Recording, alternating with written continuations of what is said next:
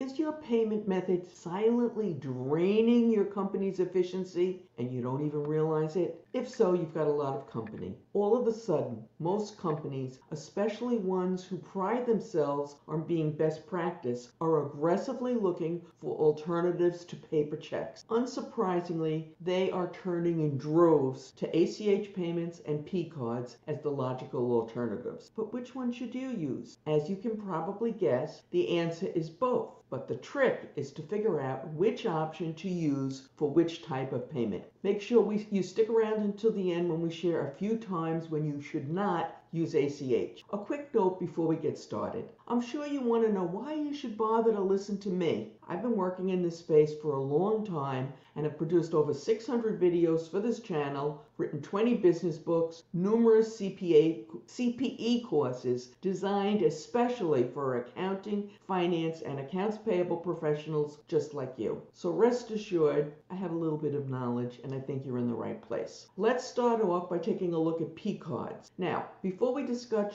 which type of payments are appropriate for P cards, I'd like to present you with a few caveats when considering cards. Number one, it goes without saying that you can only use cards or ACH as a payment mechanism for that matter if your upfront controls are airtight. If you still have checks that are being voided before they are sent because there is a problem with the check, you need to fix that problem before you use one of these payment methods that we're about to discuss. Number two, additionally, you can only use cards for payments if your supplier takes credit cards. If they don't, it may be a non-starter. Notice I say maybe, not isn't a non-starter. Ever had a supplier hesitate when you mention P cards? There's a subtle strategy that we're going to discuss that can turn that maybe into a yes, and it's easier than you think. That's because if you have more than an occasional payment with them, you may be able to suggest that they start a card program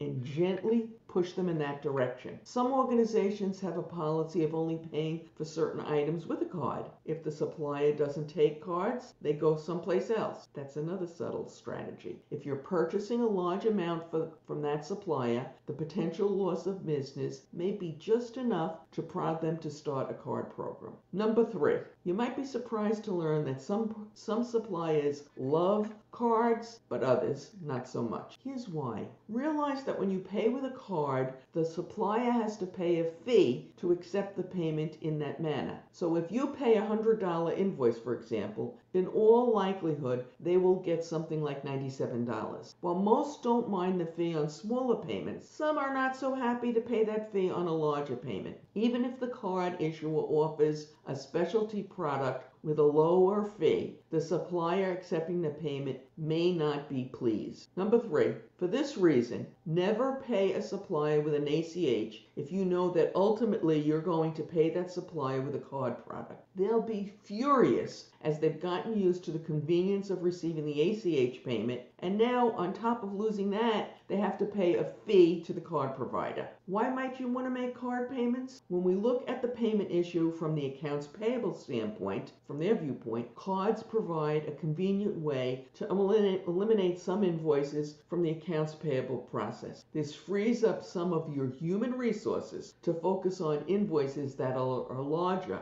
where an error has the potential to cause serious financial damage. Let's face it, most companies would prefer their processes spend more time reviewing a $100,000 invoice than one for $500. How are you currently handling your small dollar invoices? I'd love to know, and you can let us know in the comments below. So which payments typically are appropriate for cards, assuming all the proper controls are in place? The first group of invoices, best suited for cards are small dollar invoices. And most organizations, at least before they start a card program, have tons of them. In fact, it's not unusual to find the old 80-20 rule in play here, with 80% of the invoices covering only 20% of the spend. That's right. How you define a small dollar invoice will vary from organization to organization. Let's say you pick $500 as your limit. Once you've covered every possibility, consider raising the limit, say to $750 or even $1,000, or whatever your organization is comfortable with. You can repeat the process several times until you reach a dollar limit that the organization is not comfortable with using a card, or maybe you're getting pushback from your suppliers. Don't forget, periodically, say once a year, go back to organizations who are sending you small dollar invoices and were not taking cards when you first approached them to see if that has changed. The other group of payments where cards can really help is with recurring payments. In fact, they can sometimes be set up or to automatically go through.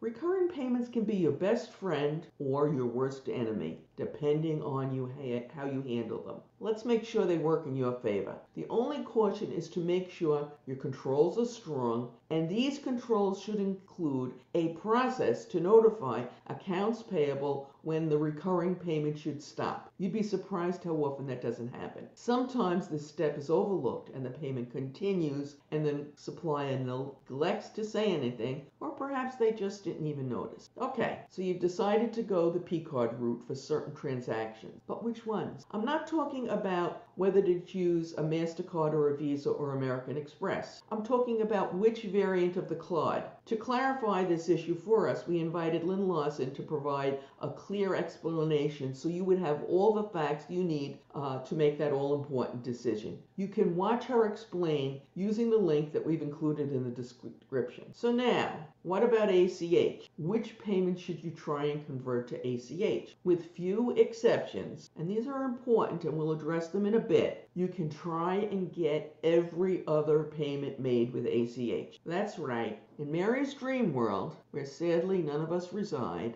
every payment would be made with either a card or an ACH, and perhaps an occasional wire transfer. The only limitation on this other group would be how fast you can get your suppliers converted if they say they're willing to accept ACH payment. Now, before we get to those payments which can't be made with ACH, it's important you realize that there are some that can't. If you're getting value from this talk and want more like this, make sure you hit that like button and subscribe. This helps us grow the channel, which allows us to create more talks like this for you. So what can't be paid with ACH? If you've purchased a house or a condo or a co-op recently, you may have noticed that the instructions from the lender included directions for your down payment for a wire transfer and were very explicit saying that those payments could not be made with ACH. ACH payments were not acceptable for this. This is because of the finality of payment issue. Because ACH payments can be recalled for a very short period of time after the payment has been made, they are not suitable for purchases where there is a change in title or other potential large loss if the transaction were to be reversed. Did you know that ACH isn't a one-size-fits-all solution? There are 4 different options. With 4 different options, choosing the right one could mean the difference between